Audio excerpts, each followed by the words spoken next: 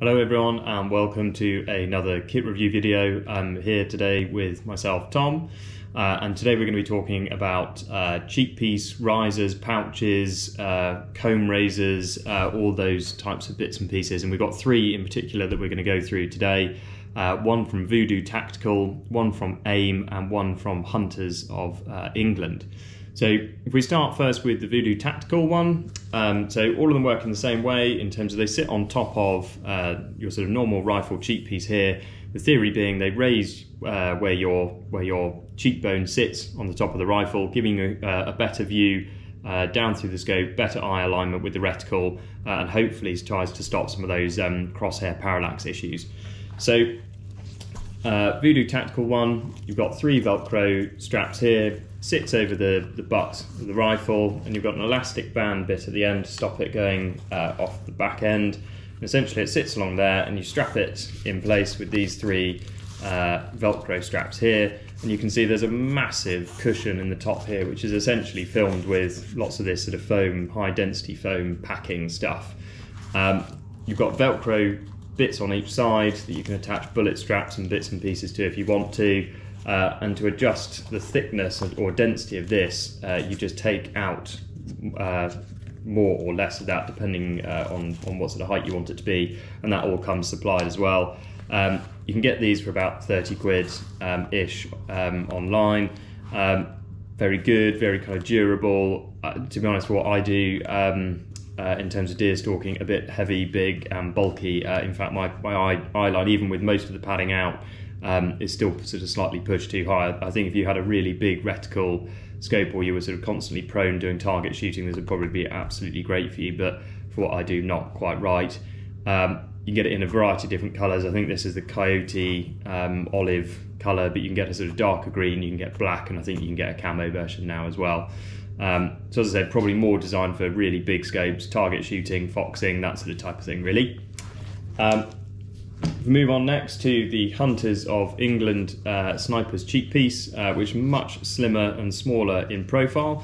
So again, works in very much the same way, except for it attaches to the stock. It comes with a sort of big long shoelace that basically goes through these eyelets on each side, which then straps it down to the rifle, much thinner.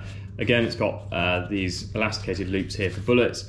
The big difference to this one here is you've got built into it a sort of high density foam angled piece here, that the theory with it being is you move it along the stock depending on where your head sits, but also how high or how much height you need to gain to get that good optical picture.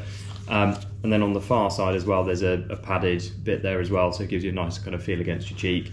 You can get both left and right-handed versions of these. Very, very slim profile, really quite good. The only disadvantage to this, I'd say, is it doesn't have, unlike that Voodoo Tactical one, anything at the back here, which I can understand why, because if you want it right up at the end there, then whatever it's there at the back has got to be pretty long to allow that. But equally then, if you wanted it right at the back there, you're going to have a big piece of elastic hanging off the back. I did just find when I was using this one that it did sort of move around a little bit more on the buttstock as a result, because it just doesn't have anything to hold it in place as much. But otherwise, perfectly good.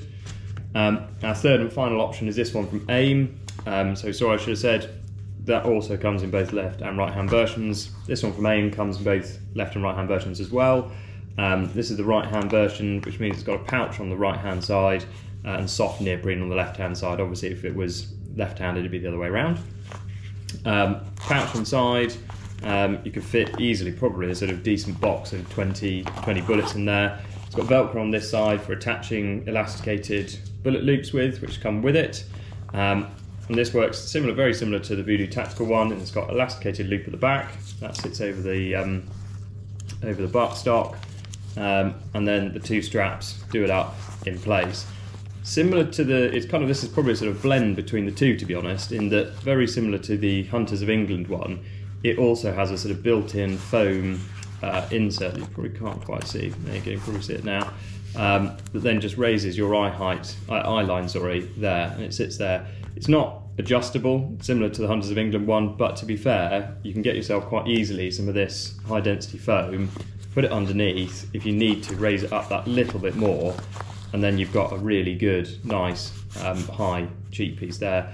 2 Velcro straps, keeps it in place really, really nicely, and a nice big pouch there to put a couple of magazines or some bullets and bits and pieces in. I have just started using this one, so far very impressed with it. Primarily use it to get better cheek weld, but also it's just quite a nice place to store bullets and magazines and bits and pieces that you'd otherwise forget. So there you go, and sorry, one final thing I should say, this one also about 30 quid, you can get it between 30 and 35 quid online.